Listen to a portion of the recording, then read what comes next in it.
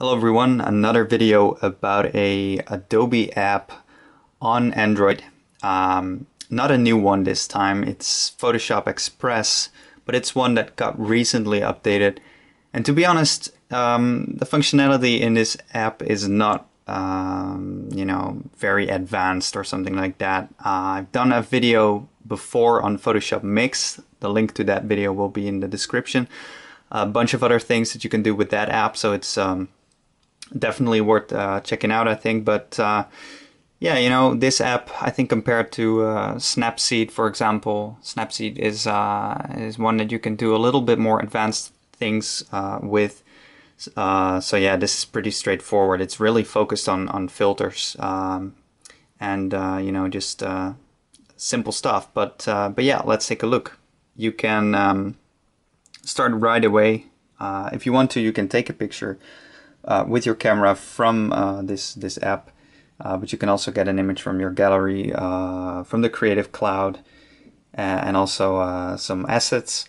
So I'm going to pick an image from the gallery here, and let's see what we can do with it. Like I said, it's not very advanced. The first thing you see are filters here at the bottom, and you can basically cycle through them, or go through them.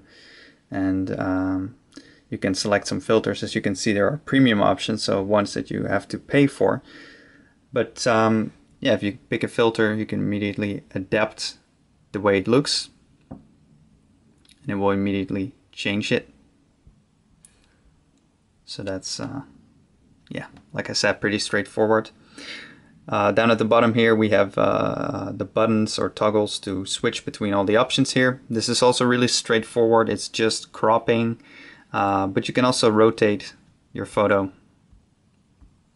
You can flip it in both directions, and you can also pick another size for cropping. For example, Facebook cover, which is pretty nice. So you immediately have the right size for doing that on your Facebook.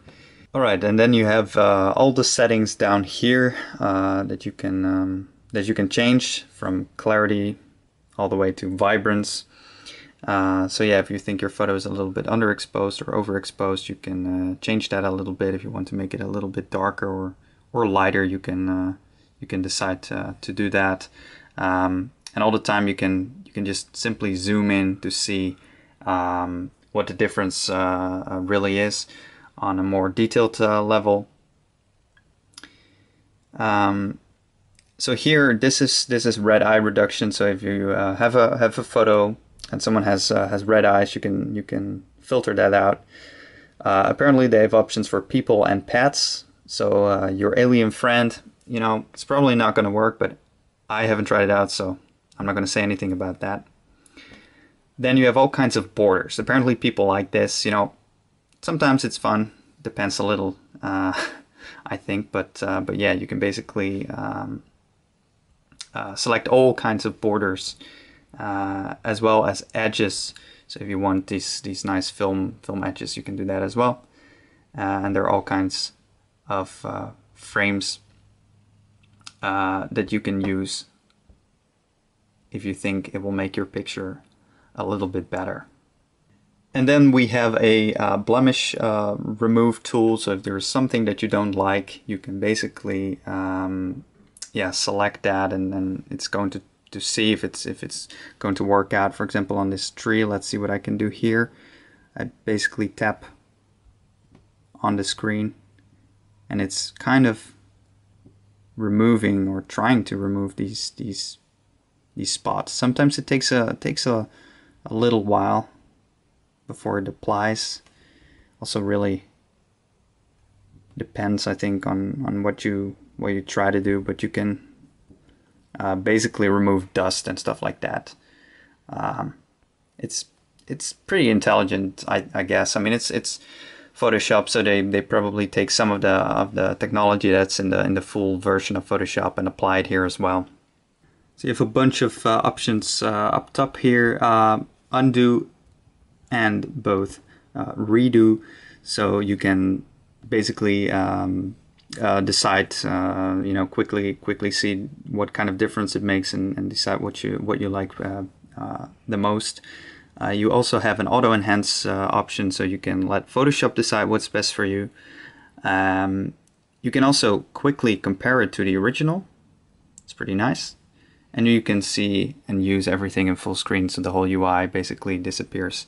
Yeah, and then once you're finished, once you're happy with your creation, you can press the share button, and you have options to save it to the gallery, to Creative Cloud, CC Library, or you can immediately share it with your friends, or for example Instagram.